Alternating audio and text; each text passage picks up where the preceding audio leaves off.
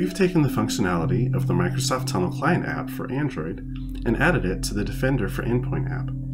You don't need to use Defender for Endpoint to use Tunnel, but using them together provides a single app where you can see the security of your device, as well as connect to internal resources. The experience inside the Defender for Endpoint app has been updated to accommodate this new functionality. Let's take a look at the app.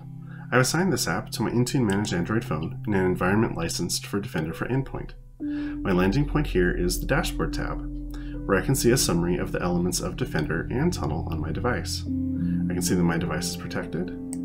I can see that app security and web protection are both enabled and active, and I can also see that Tunnel is disconnected.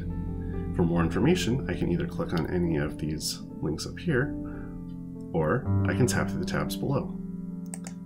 Here's the tab for app security. Here's the tab for web protection. And then finally the tab for Tunnel, where if I'm not connected, I can go ahead and connect to my Tunnel Gateway server. In a few seconds, I'll be connected. Now that I'm connected, I can go ahead and see statistics for my Tunnel connection here. Now, what if you're using the Microsoft Defender for Endpoint app, but you're not using Tunnel? In that case, you will see only the first 3 tabs as long as you don't have a Tunnel VPN profile connected, like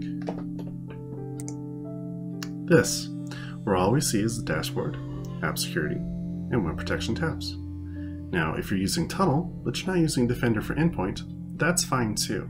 Either through a setting in the VPN profile, or by not being licensed for Defender for Endpoint, you will only see a single tab for Tunnel, like this.